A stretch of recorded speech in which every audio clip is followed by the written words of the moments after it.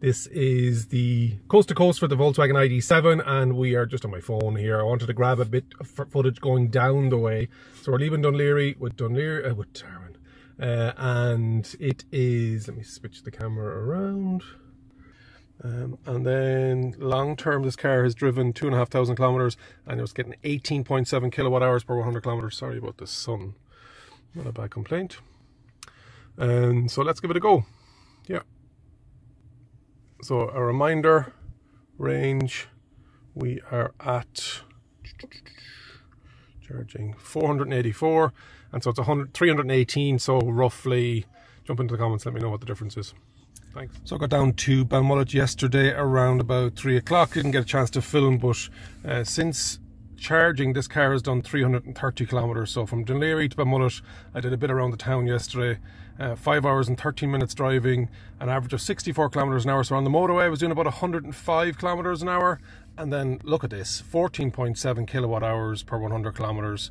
And so even though I left with 440 odd with 330, that would have said to me that I've only got 100 and odd left, and actually it's showing 188. So phenomenal efficiency with the Volkswagen ID.7. That's coming down from Dublin. We're going to do it all again tomorrow, heading back up. So we can see 6 degrees today. Don't know what the temperature is going to be like tomorrow. This is the Saturday, and so heading back up tomorrow, I will do another update. Return journey from Belmullet to Dunleary, coast to coast back again. And we are at and vehicle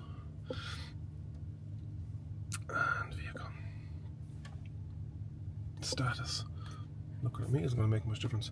So we are at range. We are looking at 400 and bring that camera in a bit closer. 496 kilometers on my driving style with 100%. Super efficient.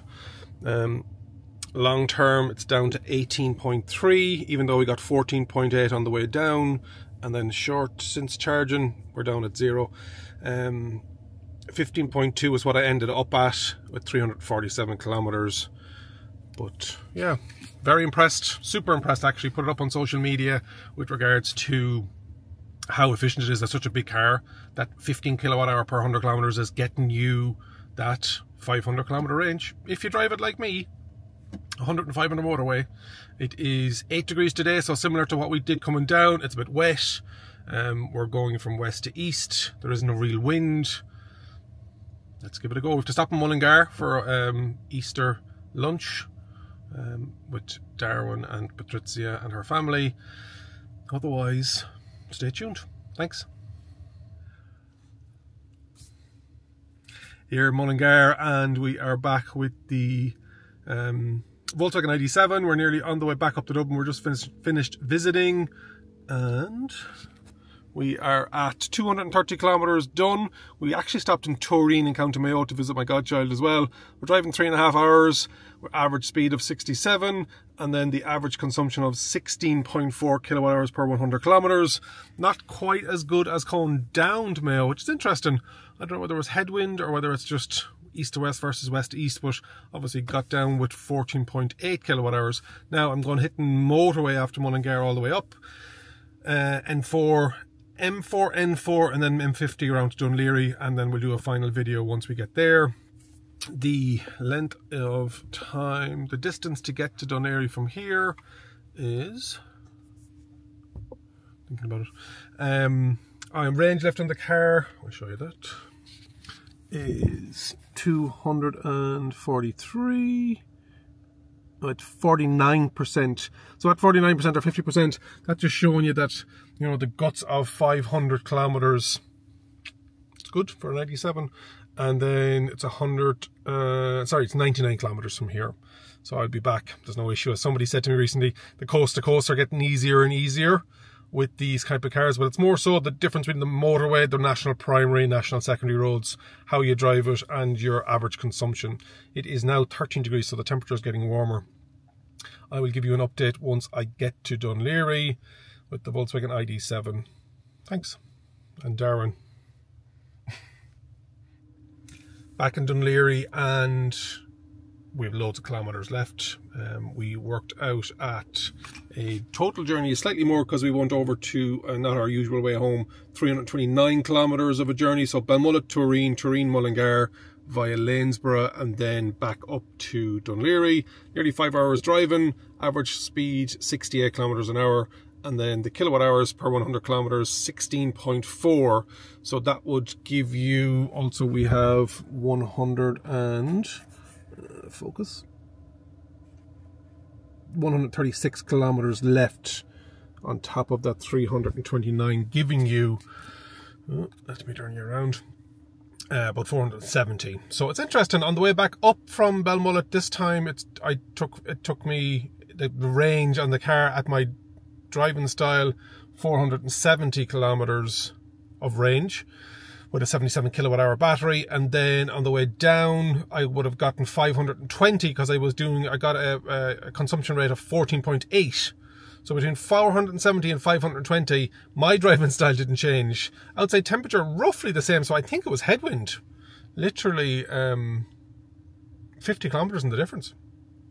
And these are the things you don't hear from petrol or diesel owners because they're not tracking it as minutely as what an electric car will do, and it'll change that estimation. It's a little needle, or it is an approximated range.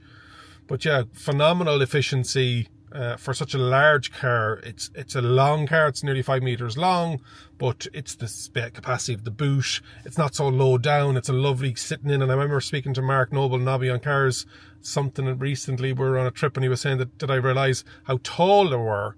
The ID.7s, and I really didn't, but this was parked up beside, I also have a Tesla Model 3 New Highland this week, and when I drive in with the Model 3, the top of the door is like a good 6 inches lower than the actual ID.7 when you're parked up beside it. So yeah, that is it. What else do I like about the drive itself? Cruise control was excellent, adaptive cruise control, and it has lane keep and lane centering. Yeah, it's a very smooth drive. Seats are nice and comfortable on this model that we're driving today. It is heated, cooled, and massage. I know there's an optional seat massage one, but this one didn't have it. This has the Harman Kardon sound. It has the ID light. It has the roof that you can frost or unfrost with the flick of a switch if it was super sunny. So overall, yeah, it's for the money, and this is coming in at starting sub 60,000 euros. If you're looking for a large family car and don't want to go ID4, ID5, don't discount the ID.7 just because it's not an SUV.